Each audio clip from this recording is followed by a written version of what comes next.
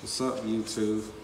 It's your boy Trail James, and I just want to share with y'all a Judgment Day vision that I had.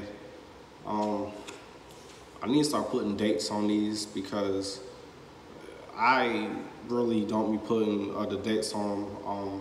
I got some dreams like recorded, and some visions that's recorded, but out of like majority of them, well, some of them I don't have recorded, but I remember them.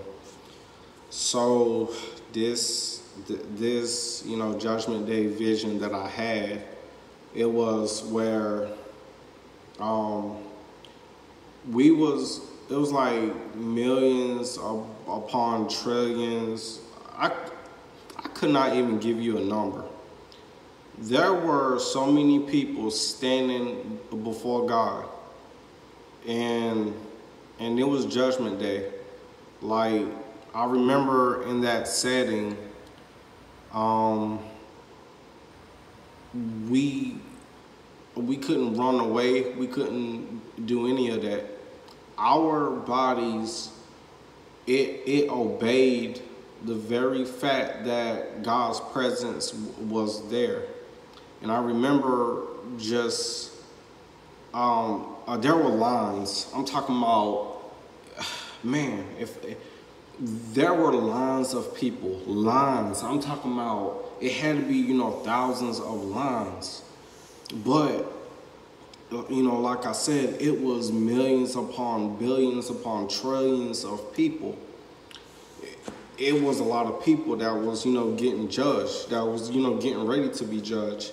And although I did not hear God judging somebody, the only thing that I saw was that each of these lines were going up quick. They God was God was judging these people, and wherever they went, that's where they went. They was getting judged like that, and the lines was going up. And in that dream, I remember I was like, if I can give you an estimate or something, I was like the 400 and something millionth person or something in line. It was so many people. I could not really tell you. It's hard to describe it because, like, there's not a number in my head that I can think of that can compare to what order that I was in, because all I know, it had to be in the millions, billions or something.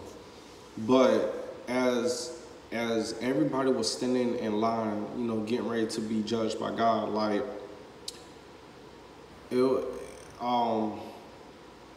nobody couldn't run nowhere. Like, you couldn't run and leave and take a bathroom break. You couldn't do none of that. When you was before God, you was before God getting ready to be judged. And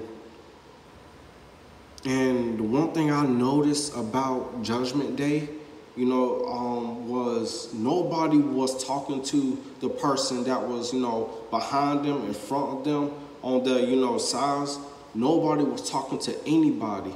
The only thing, everybody was just looking straight ahead, because God's presence was so strong. Like everybody's presence was just looking straight ahead. Like, nobody could even escape. Nobody.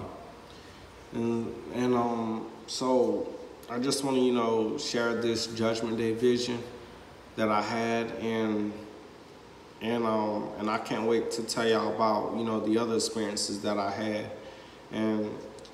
But I just want to encourage y'all to every day live as best as you can for God.